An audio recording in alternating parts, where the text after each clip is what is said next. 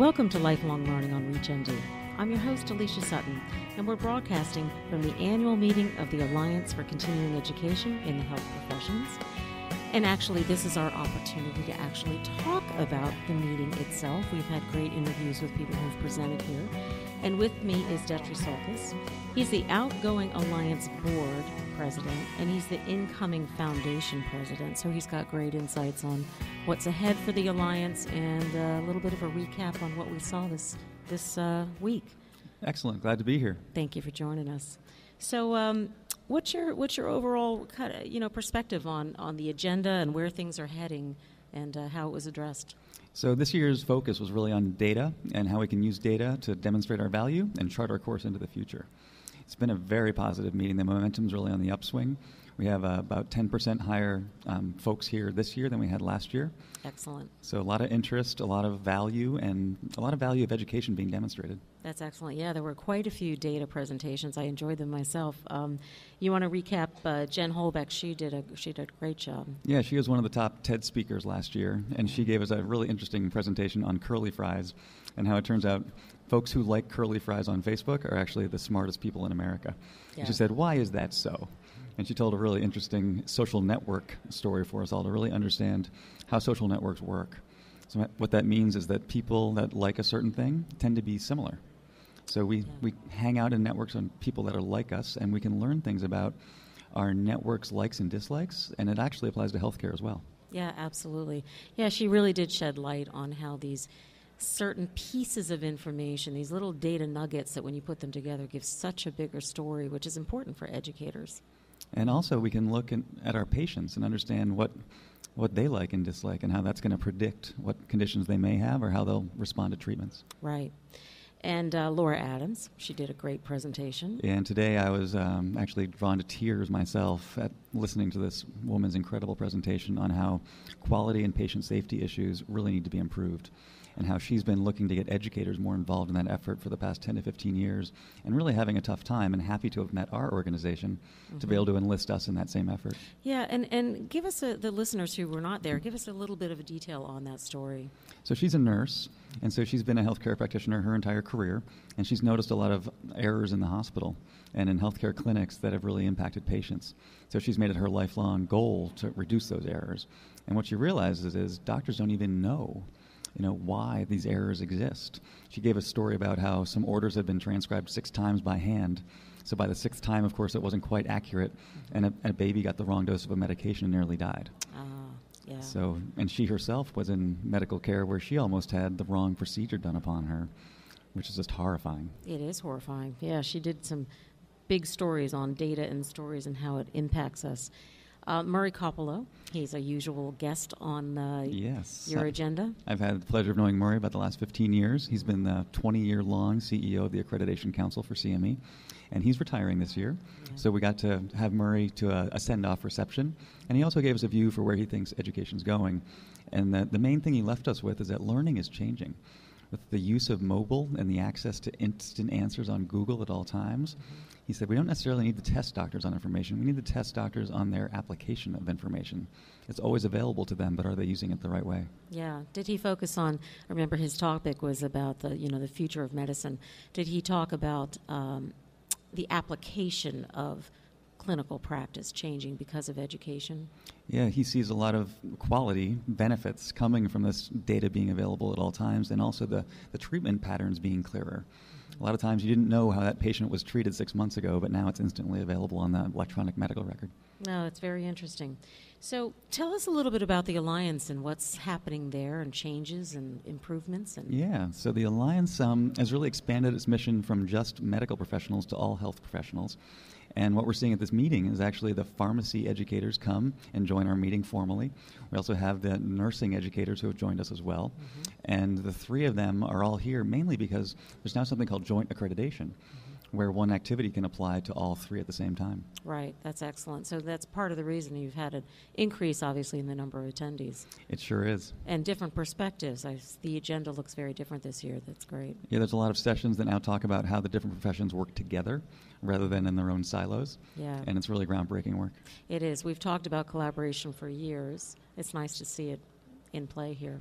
Well, it's happening finally because of places like Thomas Jefferson that have interprofessional institutes, where they've been studying this from 2007 on to show what a new paradigm looks like, where you have the team sitting down and formulating a plan together rather than just having a doctor writing orders and handing it to a nurse. Right, right.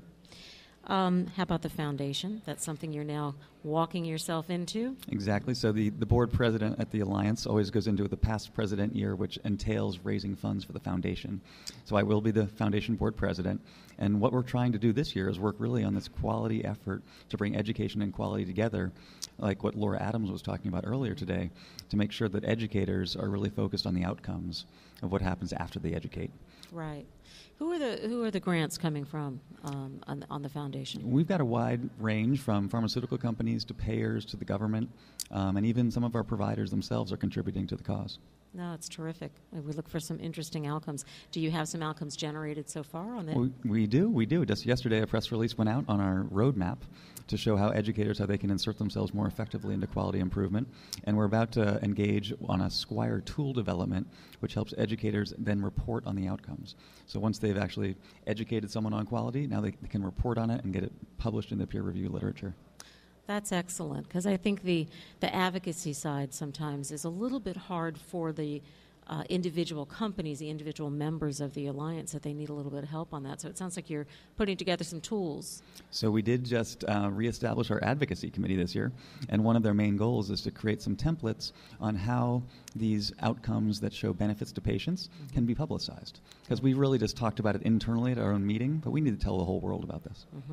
I think that's true. I mean, our listeners are, for the most part, medical professionals, and clearly they understand continuing education as not only a requirement but a desire on their part. But there's a lot of people out there that do not understand this world at all. It's in the background, doesn't occur to them. They don't walk in and say to their physician, how many CME credits did you get last year? They don't. But do you see that changing?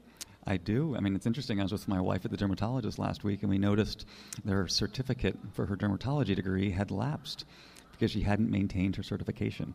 And that's something that CME is used to do, is to maintain your certification. I think the public will become more aware of this as we start to advocate more. Right. I think that's very true. Tell us a little bit more about the Quality Improvement Education Initiative, sort of the global initiative of the Alliance. So this initiative has 10 different building blocks that will help us get educators more aware of how to develop programs that make more sense for the quality peers within their local organizations. Because today, a lot of times, educators work in their own silo just with the medical professionals rather than actually working with their quality peers in the hospital to make sure they really know where the gaps are. Because sometimes our medical education providers will just find a gap that they see in the public literature rather than locally in their institution. Because these quality folks, they're responsible for things like in-hospital infections, readmissions, and a lot of safety issues that educators can help with. Right. It's certainly harder now to develop education that does prove that quality unless you're in a collaboration, because not every company has access to that level of data. Absolutely. Those collaborations are more critical than ever. Yeah, you can see that happening. If you're just joining us, this is Lifelong Learning on ReachMD, and we are talking about the Alliance for Continuing Education in the Health Professions annual meeting, talking with Destry here. Any more changes that you kind of want to focus on and think about as people are leaving the conference or didn't have a chance to catch up on all of the sessions? Yeah, the new incoming president is Ed Dellert, a good friend of mine. He's a nurse by training, and his focus this year will be really on making sure that these members understand what's changing around them. Because so much has changed so quickly, these members haven't really recognized who, even in my institution, does quality. How do I find these people? How do I get more engaged with them? And then how do we partner together to launch programs in concert rather than separately in parallel? Right. Yeah, we've had some great interviews with institutions that do clearly recognize it. Great interviews with Chitra from Duke, and talked to her in recent years, too, about bringing that QI in. It's hard for the physician on the phone or listening online and doesn't have that access. They have to think through different ways to access quality measures. Yeah, what we're doing as part of this effort next year also is publicizing a lot of these metrics. So the first tool we're rolling out in our roadmap is called Squire, and it's really a quality improvement format for publication. And the first thing you have to do in the Squire tool is obtain the right quality metrics. So the National Quality Forum, the NCQA, and a lot of other national organizations validate these quality metrics, and those are the ones that need to be used to actually identify where the gaps are and then measure how much we can close those gaps. Interesting. So this will help CME or CE providers generate an outcome from their data that people can look at, read, decipher. And even more so, as they start using this tool consistently within our organization, we'll have a common format and common data sets that will drive a large registry of education. And this registry will allow us to do meta-analysis to show how education is actually impacting healthcare. Yeah, it sounds like a lot of big data around the corner. What are the thoughts on next year's conference? I'm sure the creativity's already started. It sure has. It's actually going to be located in Washington, D.C., so we're very excited about that. And the theme next year will be not so much around data, but around the uses of data. So interesting. Yeah. What are you thinking on that? The uses of it through education and other ways? And the uses of it in terms of being available at all times, not just to the professionals, but also to the educators, so that we can all be working off the same data set and be using it just kind of the way water flows through pipes. Just use the data as if we expect it to always be there and not really do any kind of programming without it. Right. Is there anything that surprised you when you listened to people's Q&A this year that you thought, wow, we have changed, or, we haven't changed much? I mean, did anything that's jumped out at you? Well, it's a good question. It is our 40th anniversary, and so we had a big past president's party. And so I got to hear from, actually, the father of the Alliance, a gent named Lou Miller. Yeah. We started this thing out in New York City back in 1975 when I was 7 years old. And Lou's perspective is a very nice one, because when they started, they really wanted to bring education to a new professional level. Back in 75, it was really kind of catch as catch can in the education world, and the Alliance was formed to really train everyone on a consistent basis. And where he sees us now is really at an inflection point to do that again, to get more engaged with the top academic centers, with the government, with the top payers, to make sure that we're hearing what they really need from education and actually teaching them what they can actually get from education. Right. So we're about to embark on another big quality improvement education grant round, really to be used to go get these folks around the table and to develop their views into our tools for our members. No, that's good. You mentioned government. Was there a stronger government presence here this year? It's slowly growing. We actually did have our most recent board election where we elected the VA CME director onto our board. Very nice. Her name's Diane Durham, and she actually controls CME for all 17 VA centers. Isn't that something? That will bring great information in. Pretty incredible, especially, I'm not sure if you saw the news yesterday, that Google and Price Waterhouse are applying for an EHR, grant to develop a new Department of Defense EHR. Yeah, it's going to be amazing. I don't think there's anything Google won't do. It's coming along. So any key takeaways that you want to leave with listeners on here and those who are unable to make it? I think the key takeaways here for me are that education really is starting to prove itself as being super valuable in the quality realm. Not enough people have done it yet to make it clear and ubiquitous to everybody.